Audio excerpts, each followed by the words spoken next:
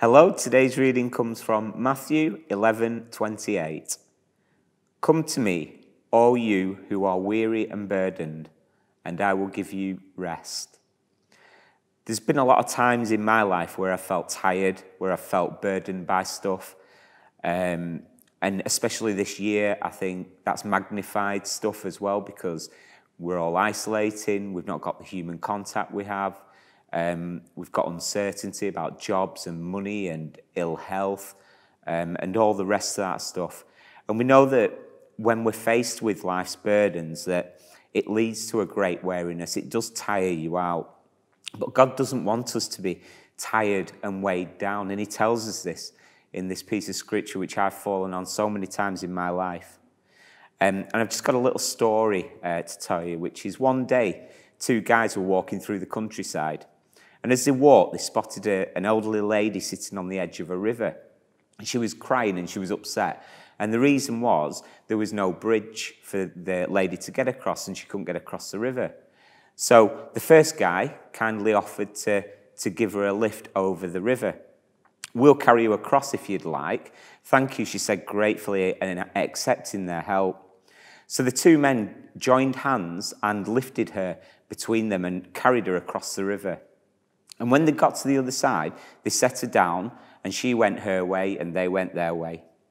And then after about a mile or so, the second guy began to complain. Look at my clothes, he said. They're all filthy from carrying that woman across the river, and my back still hurts and from lifting her, and it's getting stiff. The first guy just smiled and nodded his head. A few more miles up the road, the second guy moaned, my back is hurting me so badly, and it's all because we had to carry that silly woman across the river.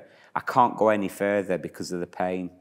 The first guy looked down at the second guy, who was now lying on the ground moaning, and said to him, have you not wondered why I'm not complaining? Your back hurts because you're still carrying the woman, but I set her down 5 miles ago. The second guy was still carrying the burden of what he did for that woman, whereas the other guy had let it down. And it's great to ask God to take our burdens, but we've got to let it go as well. A little thing I found on the internet, Lord, I'm so discouraged, I don't know what to do.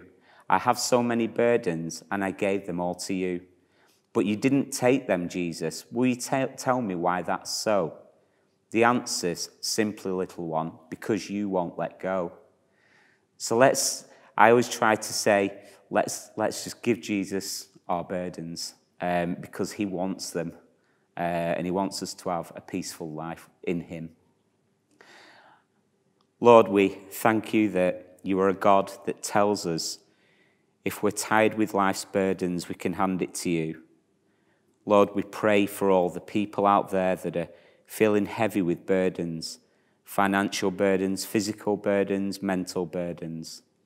We pray that they will hand the weight over to you and let go so that they will have that sense of peace that only you can provide in our lives. In your name, amen.